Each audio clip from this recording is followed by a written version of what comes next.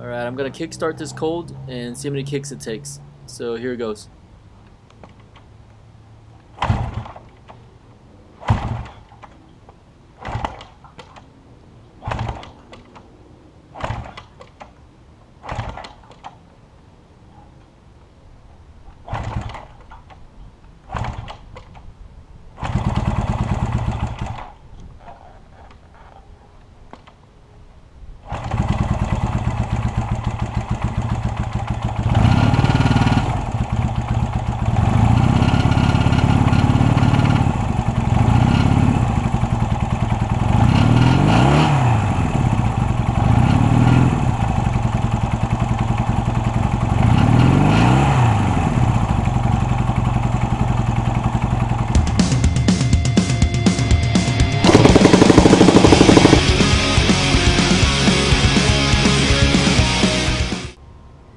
Okay, now I'm gonna do the decompression kick.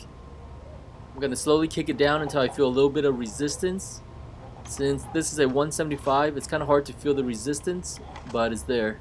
What this will do is put the piston at the top dead center, and then a full kick down will start the bike.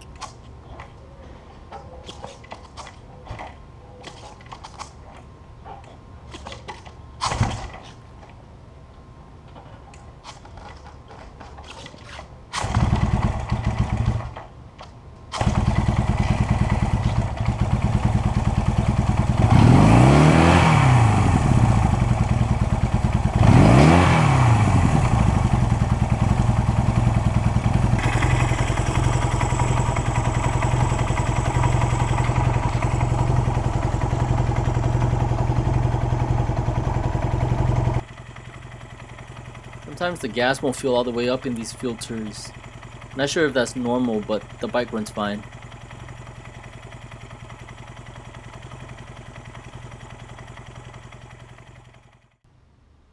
One problem I had with the rear brake light was that if I kicked it all the way down, the light won't stay on. I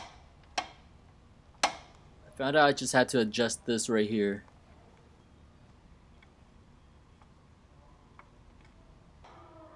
Now the brake lights stay on. I also cleaned up the wires back here, but I still hate the crimping I did on it. This right here is the front fender. It was rubbing on the wheel, and I'm not sure how to fix this. I might have to flatten this out somehow or bend it out.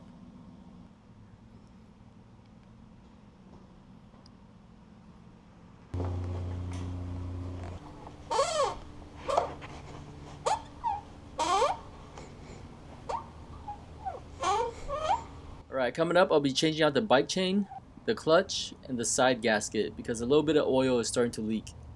So stay tuned.